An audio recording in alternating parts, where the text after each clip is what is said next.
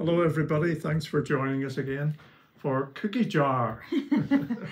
Thanks for all these questions. They're really amazing, the questions, and your responses are lovely. Keep sending us comments because that really encourages us. It certainly does. Yeah. Oh, I can't get this one open. Arnold? What do you remember most about the place where you grew up? Oh. I grew up in so many different places. Yeah, it's not easy for you. We'll just go over some of the places. We've done that before. You all know I've lived in lots of different countries in my childhood because of Dad's work.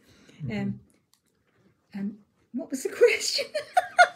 Forgotten the question. What was it? What's your happiest?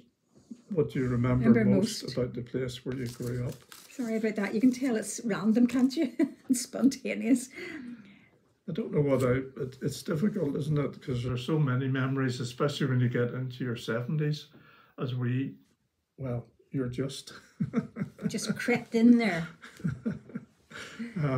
But I grew up on a new estate in White Abbey in Northern Ireland, County Antrim, and everything was white. All the houses were painted white. So my memories are of loads and loads of white houses, some two-bedroom ones, which I was brought up in for 7 years, I think, and then we moved to a bigger one, 3 bedrooms, because the family was growing. Yeah, your mum kept reproducing.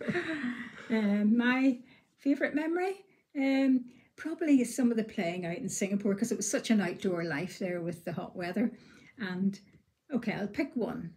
Swimming down the big monsoon drains when they were full of water, going down them in my dress, billowing out, because you don't put a swimsuit on for that, do you, when you're out playing?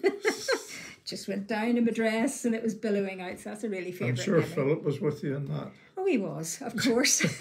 Looking after his wee sister. No, he puts me up to it. Still does that.